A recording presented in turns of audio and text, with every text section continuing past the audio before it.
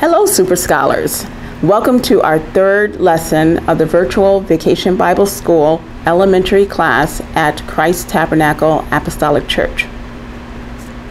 I have an exciting lesson in store for you today, and I'm happy to have the opportunity to learn more with you. How about you? Are you ready to get started? Our Vacation Bible School lesson is titled The Names of God.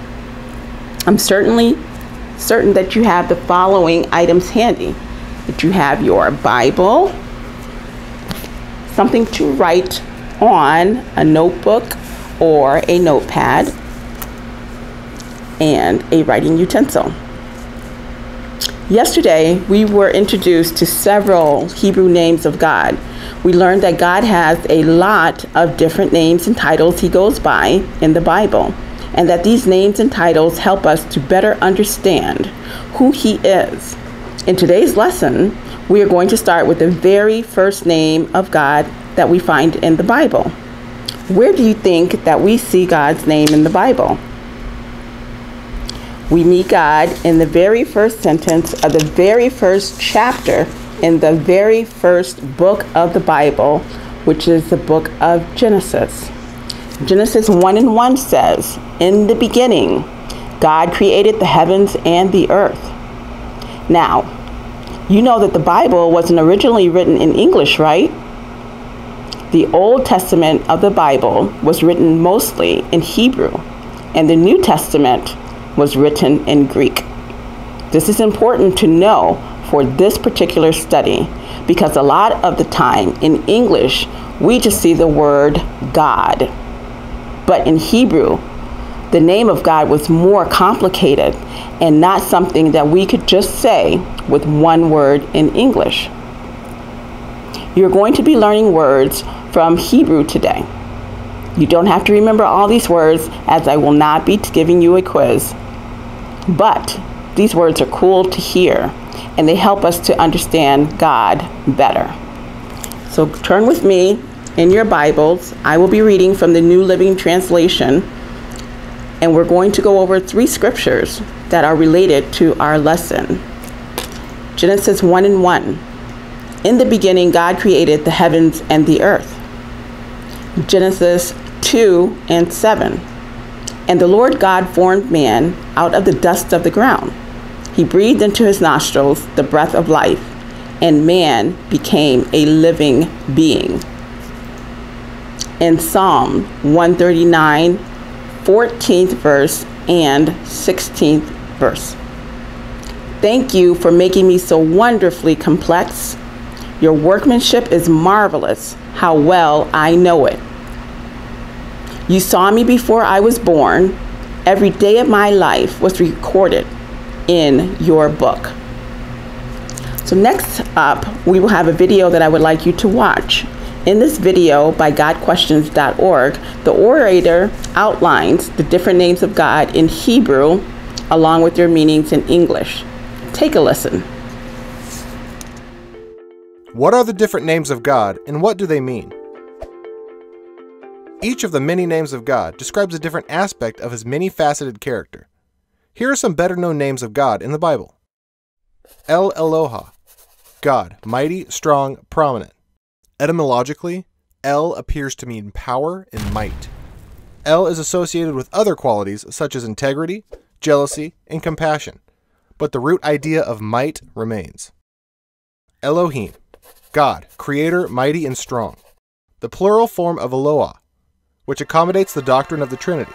From the Bible's first sentence, the superlative nature of God's power is evident as God, Elohim, speaks the world into existence. El Shaddai, God Almighty, the mighty one of Jacob, speaks to God's ultimate power over all. Adonai, Lord, used in place of Yahweh, which was thought by the Jews to be too sacred to be uttered by sinful men. In the Old Testament, Yahweh is more often used in God's dealings with his people, while Adonai is used more when he deals with the Gentiles. Yahweh, Jehovah, Lord. Strictly speaking, the only proper name for God, translated in English Bibles as Lord, all capitals, to distinguish it from Adonai.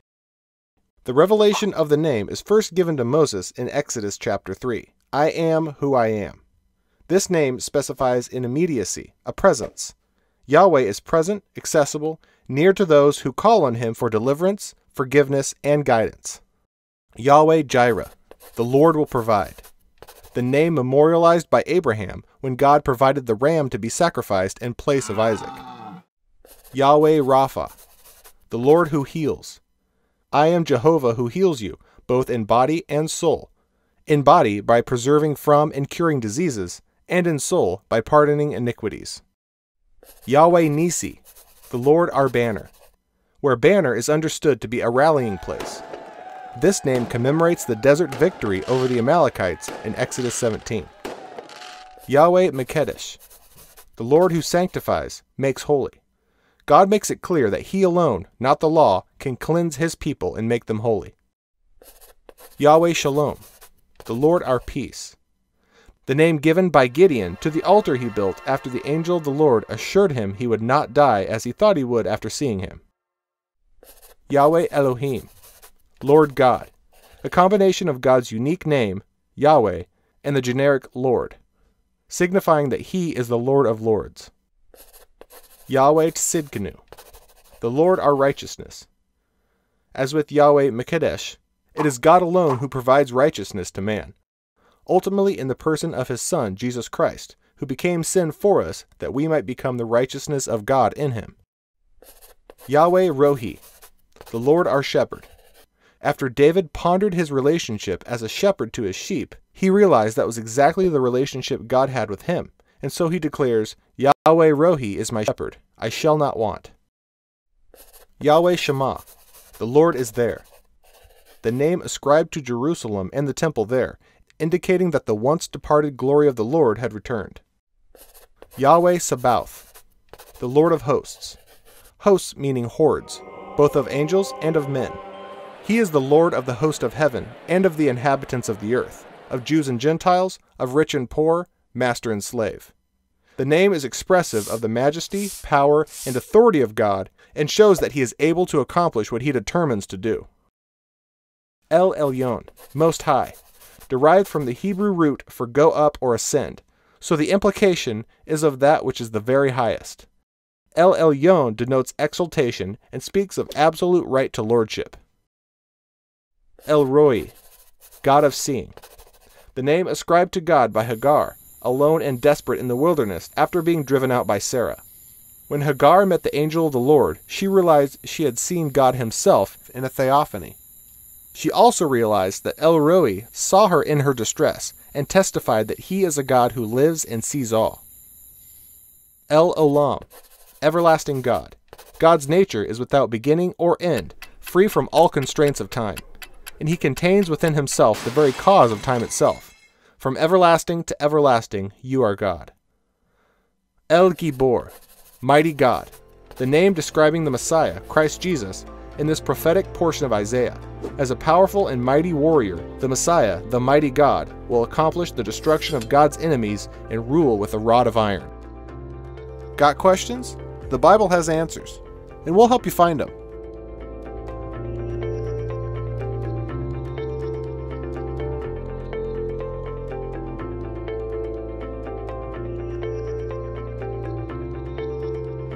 Welcome back, Super Scholars. How did you like the video? Have you ever heard of any of the Hebrew names for God before? My friend Shiloh was gracious to join us for another virtual Bible school lesson.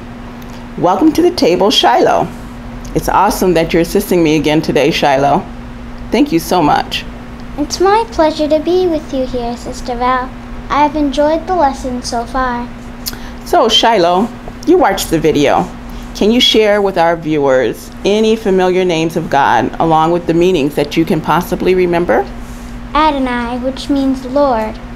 The video said it was once thought by the Jews to be too sacred to be uttered by sinful men. Awesome. Wow. So that's something to really, really let sink in. Anything else? Yahweh Rapha, which means the Lord who heals. I believe God can heal all sicknesses. You are absolutely a super great listener, Shiloh, to be able to capture such in detail. Today, we are continuing our lesson about the names and titles of God. God goes by a lot of different names and titles in the Bible. We will talk about the importance of the names in the Bible, and we'll look at some of the more well-known names and titles of God. God has a lot of names and titles in the Bible. We're only going to study just a few of them. So let's go back to the first verse in the Bible. In the beginning, God created the heavens and the earth. When we see God in this verse, the word in Hebrew is Elohim. The first part of Elohim is El, which means strong or power. Say it with me. Elohim. When we see this name, we are reminded that God is our strong creator. We see the name Elohim in the Bible appear over 2,000 times. It's the second most used name of God in the Bible. And many times it's used when the Bible is talking about how God is powerful and how he created everything. Can you name a few things that God created? Think for a minute. We'll have Shiloh help you out. There are trees, grass, animals, humans, rocks, mountains, stars, water, and sand. Nice work, Shiloh. And to you too, super scholars. There are two Hebrew words that I find to be super cool that have to do with the strong creator, Elohim. The first word is Yatsar. Shiloh's going to spell that for you. Y-A-T-S-A-R.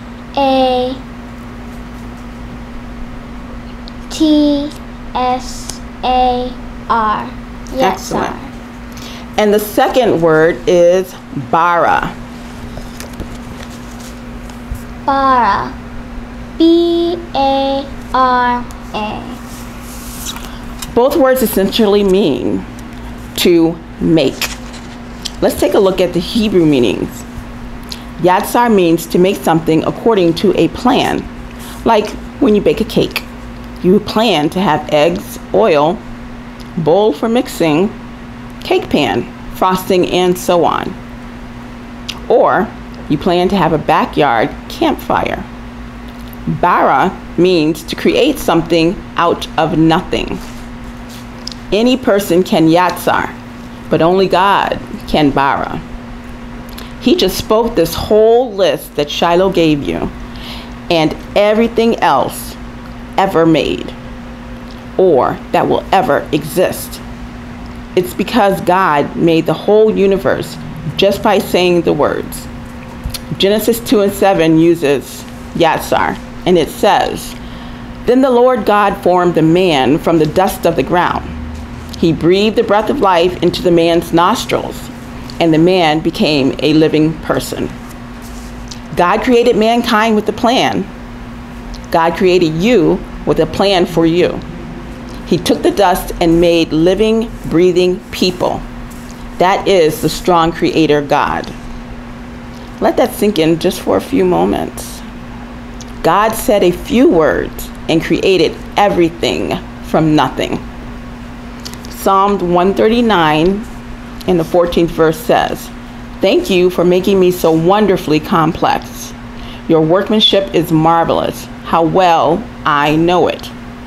Psalm 139:16 reads, "You saw me before I was born.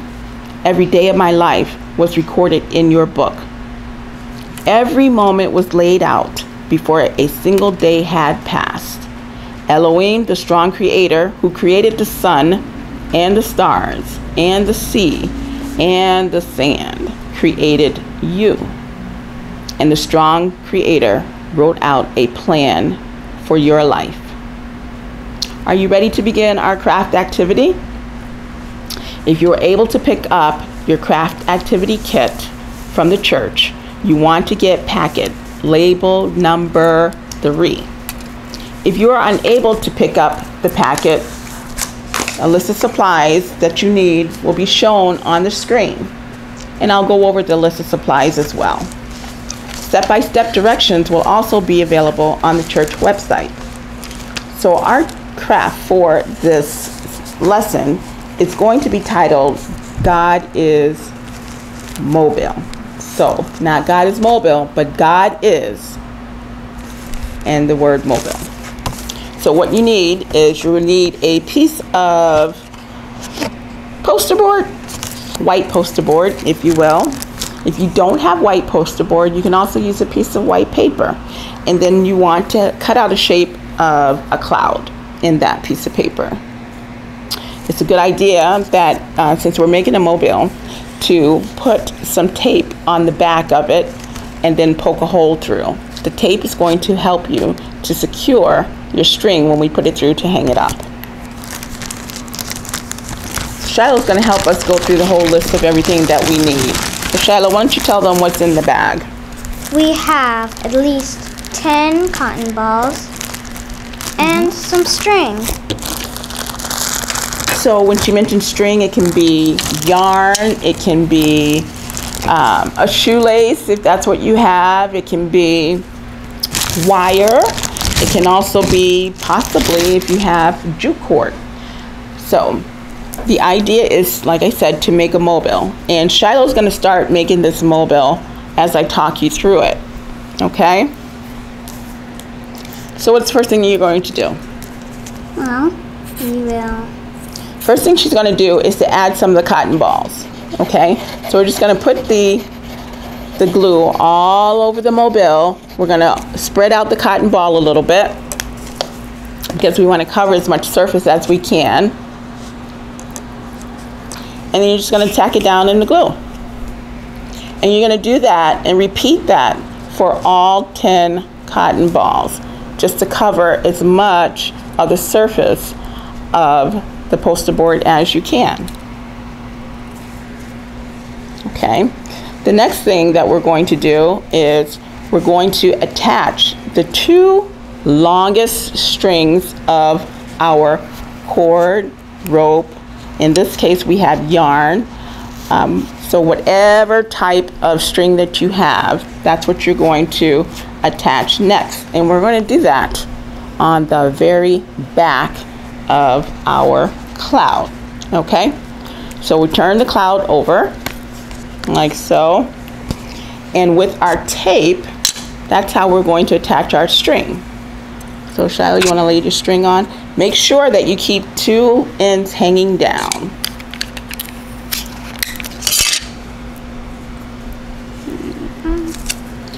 So you just want to put your tape on the string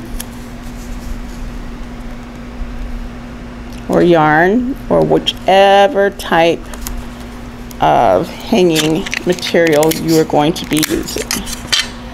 And then we're going to do the same thing with the other piece, the other long piece.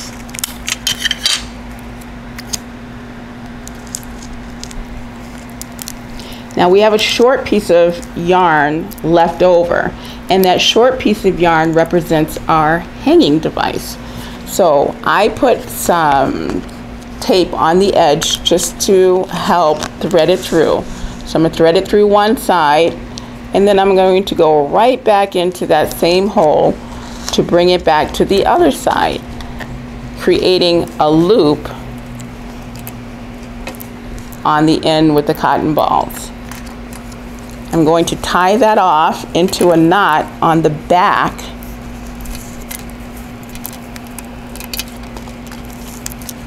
and then we will secure that with a piece of tape. So you get the idea, correct? One of the other things that you will need in making this project are shapes of the words of God. So in the video, it went over a whole bunch of different Hebrew words that mean God, as well as their English words. We are going to add the scripture to the cloud, and it will end up looking like this. You want to hold it up? Hold it up. I don't know. So Shiloh did this one earlier, and on one side of the paper it says Jehovah Shalom, and on the other side it reads, the Lord is my peace. So this is our mobile that we created that will help us to remember the names of our Lord Jesus. Well, friends, I want to thank you so much for joining in today. You know, the Bible is an amazing book. It tells us all about how God loves us and how he wants us to live, and about Jesus and the sacrifices that he made so we can live with him forever in heaven. We hope you enjoyed today's lesson. I certainly enjoyed you tuning in with us. Come again and visit us for our next lesson. And as always, we close with a prayer. Bow your head. Fold your head. Our Father, who art in heaven, thank you for the families, children, their parents, and caregivers who love you. Lord, please open our hearts to receive you, ears to hear you, and minds to concentrate on you. In Jesus' name, amen. So until the next time, bye.